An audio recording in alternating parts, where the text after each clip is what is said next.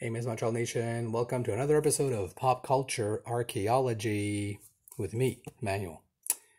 Today we're going to talk music festivals. And yes, we're not going to talk about the standards that have been around for ages and that are still happening. We're going to talk about two festivals that came and went back in the 80s. That's right. First festival was called the Montreal New Music Festival. Hey, new music! Shout out to Ben. Remember new music? Yeah. Ben now is in where are you, Ben? BC. We'll just say BC. But the festival was called the Montreal New Music Festival, and here is the premier year program guide. Okay, there you go. What's really different, I could say. What's really unusual? No, unusual is a better word. I don't have a date, and I'm looking through the articles. This is like, this what this reminds me of. This reminds me of all the Greek associations. Remember, for those that are in the Greek community, and you used to go to the social dances, the annual dances that we would have in different halls and reception halls and stuff, back in the 80s and 90s and even the 70s. And they would put out a program. So they would go and get advertising, sponsors, and they would just put out this program. It was free, given to the people that went to the dance and the event. And so this is what it reminds me of. It reminds me of Greek event programs, souvenir booklets. So I don't have a year, but I am guessing it would be in the 80s. Like late 80s, okay? So, and it was at Club Soda too, for 4 days. This one says March 6, 7, 8, 9. And what were the bands back then that played? They were legends, okay? And mostly from Montreal, and some from international. The Darned, Deja Voodoo, Dub U5, the Gruesomes. Remember the Gruesomes? Yeah. Actually, it was a band. It wasn't. It was also a character on the Flintstones, the 60s animated series, The Flintstones. But the Gruesomes were also a Montreal band. Nice punk progressive band. Ray Kondo. Remember Ray Kondo? Oh, man. Rhythm Method. This Blue Piano.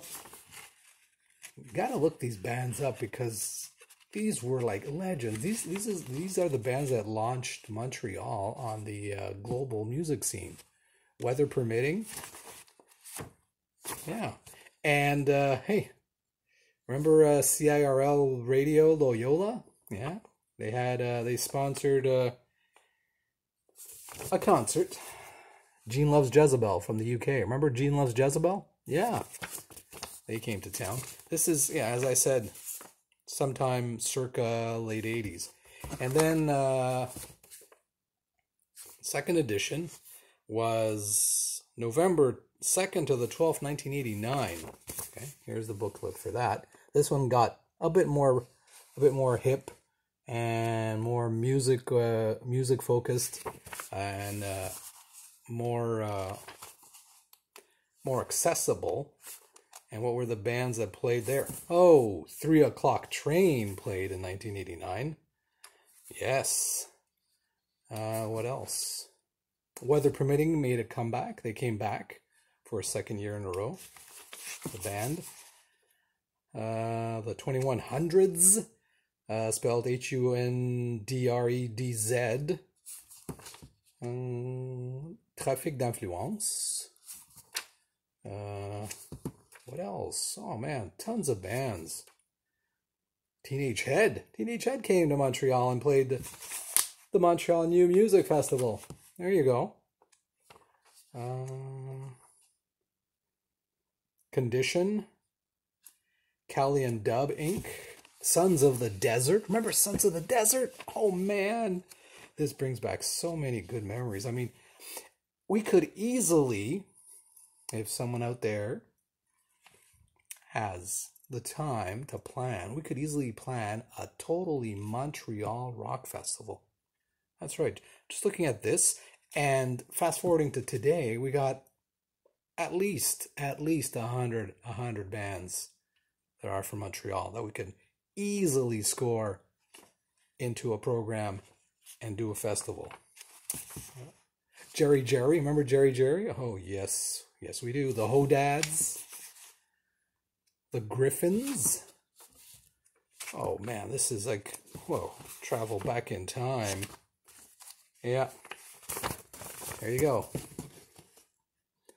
Montreal New Music Festival, 1989 version.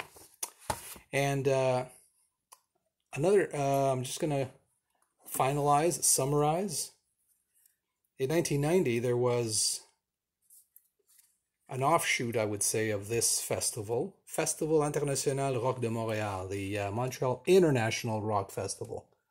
So I'm guessing it's the continuation of the New Music Festival, but now they called it, in 1990, they called it the Festival International Rock de Montréal.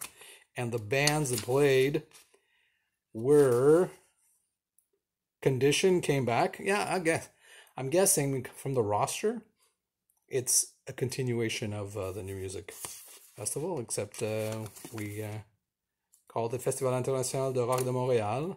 Condition played. Jean Leloup also played that year. What else? Dead Brain Cells, Groovy Aardvark, another Montreal legendary band. Of course, a band from Italy came in 1990 called Litfiba. Litfiba. It was dubbed a New Wave à l'Italienne. Yeah, Litfiba. I gotta go. When I'm done this segment, I'm gonna go and search all these bands and see if they're still around. And if they are, guess what? Guess what we're doing tonight? We're going to be sharing these on my other social media channel platforms. So come on back. Anything else interesting here? That's it. Yeah, that's it. Festival International de Rock de Montréal. So I guess 1, 2, 3. 3 editions. And then we lost sight of them. They came off the radar. But thankfully, they were replaced by awesome festivals like Pouza Fest, Pop Montreal, and for Montreal. So the music continues in Montreal with festivals. And that is your pop culture archaeology 6 minutes.